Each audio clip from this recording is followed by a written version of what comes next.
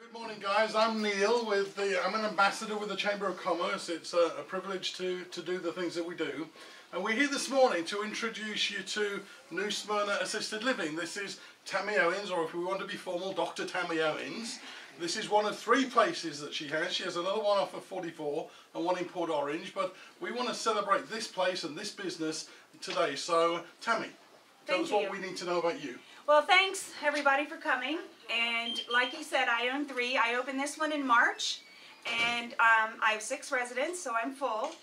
And I have another one on Timber Lane Drive in New Smyrna, and one in Port Orange off of Broken Bow Lane.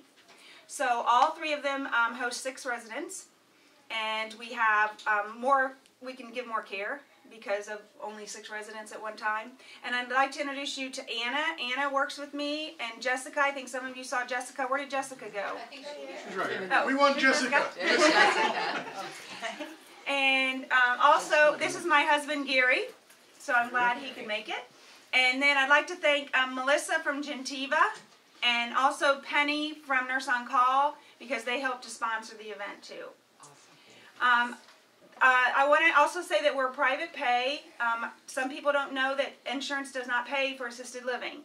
So I always recommend, if you don't have long-term care insurance, get it. So, because I know my kids would probably put me in a roach motel. So I want to make sure that I have a nice place like this, because this is more like a home, and that's what we're catering to. We don't want it to look like a facility or an institution. And so that's kind of my little niche, is that they're upscale. And so I have Facebook pages. Please like my Facebook pages. And I also, of course, have websites.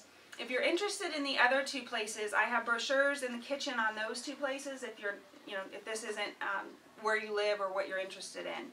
Does anyone have any questions for me? Do you sleep, Tammy, ever? Yeah, I know. No, I don't. And I also have cameras and microphones in all the common areas. So the microphone is up there, you can't really see it. The camera's in the corner. And so I can see from home what's going on. Or my iPhone, I can see what's going on. And do I ever call you and say, what are you doing? Mm-hmm. Yeah. That's something, if you're not used to knowing that she has the camera and she calls you and goes, who's that standing in the... Where are you? So big sisters. She's done it to me. She's done it to me. I was in Spruce Creek, and she's like, "Hey, tell Melissa." And I'm like, "What the heck?" So, what's the cost for a person to stay here? It ranges from $3,700 up to $4,000 a month, and that includes everything. We don't have any additional fees or anything. It includes all the help with bathing. All the medicine is always locked up, so we assist with medication. We assist with grooming, transferring, all the meal prep, all the snacks, all of the laundry. So it's just kind of like a bed and breakfast. We do it all for you, and we cater to our residents for sure. Sounds more like a hotel to me than a yeah. bed and breakfast. And Tammy, you have no move-in fee, correct? No move-in fee, no application fee. It's month to month, so it's not like you're investing your life fortune and then you can't move because you don't have any more money left. But and we can assist. There is a veteran's benefit if you know someone who's interested that's a veteran.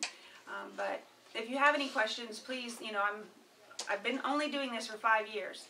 I was an educator for 20, so it's definitely very rewarding, and to be able to help all these families out. Tammy, you also do respite? Yes, respite, we can do respite. Let's say that you have a mom that's in the hospital and she needs a 2-week stay so she can get physical therapy. She's not you work and you can't take care of her. We also do that just for a couple weeks or, a few days. For instance, if you're caring for someone with Alzheimer's or something and you want to go on vacation, I'll watch your loved one for a week. That's good. Yeah. That's very good. If I have a bed open, of course. Sure. But... Does anybody have any other questions or things they'd like to talk about or ask? Do you get most of your business from referrals? Yes, actually, my biggest advertising is word of mouth from families. Mm-hmm. Yeah, and sometimes families are guilt-ridden, but then once the residents get here and they see that they're actually living and they're eating better and they have socialization, they're talking to people their own age, then they think, why didn't I do this a long time ago?